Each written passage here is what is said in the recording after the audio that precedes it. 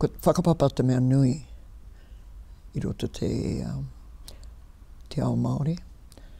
Mai te whakapapa ka moeho koe kowai koe, no hea koe, I ahu mai koe I hea, ka moeho koe tō whenua, ka moeho koe tō takiwa, tō hapu, ka timata mai tō pipeha, ara tō maunga, tō awa, heke iho ki tō iwi. Ka hari I tahi ki tēnā marae, ki tēnā marae. He mea nui me mea kei te moeho koe tō whakapapa. Ka tae I a koe te hono atu, ki tēnā o wō whanaunga, ki e rā wō whanaunga, mai tēnā iwi, ki tēnā iwi. Uri au koe rā tāku. Tēnā koe. Tika tau, te timatanga o ngā mea katoa ko te whakapapa. So everything begins with whakapapa. And we know that we whakapapa to ngā atua. And whakapapa to me is, there is a collection of stories and lives and experiences and mahi and deeds and people that came before me. And that's all my whakapapa. I'm here now in the present, but if you look behind my shoulder, you'll see all of my tupuna behind me and all of their mahi and their deeds. Yeah, and me au hoki, you know, it is about certainly, it gives you a place to stand, it gives you a right to be in a particular place and to be able to connect to, as you're saying, to people, to atua, to things, to historic moments in time. Right. But it also comes with roles and responsibilities.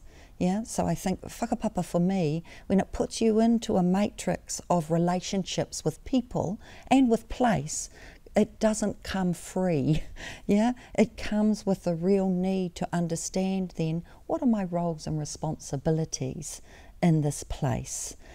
Yeah, having this as a korowai of who I am and where I come from.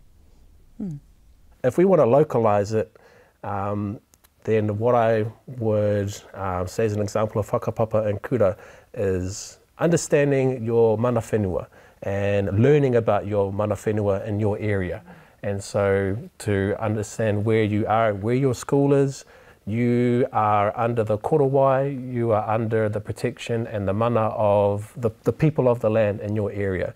So get to know them, learn about their stories, learn about their people, learn about their marae, learn about the whenua, why is that awa called that?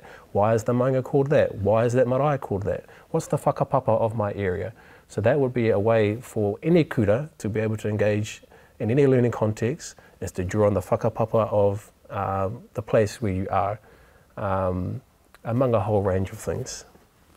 But equally, you know, we've got a whakapapa of our way of understanding and classifying and engaging the world. We might start with Rangi and Papa, right? Papa tuanuku, Rangi nui, and all of the atua that came from that have a whakapapa.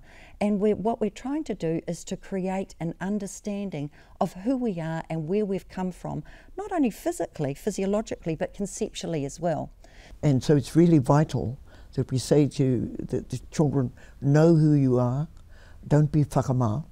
Don't be whakamā of, you know, oh, my father's this or my mother is that. He taonga te whakapapa. He taonga koe. So every person is important, every person is unique because they have a whakapapa.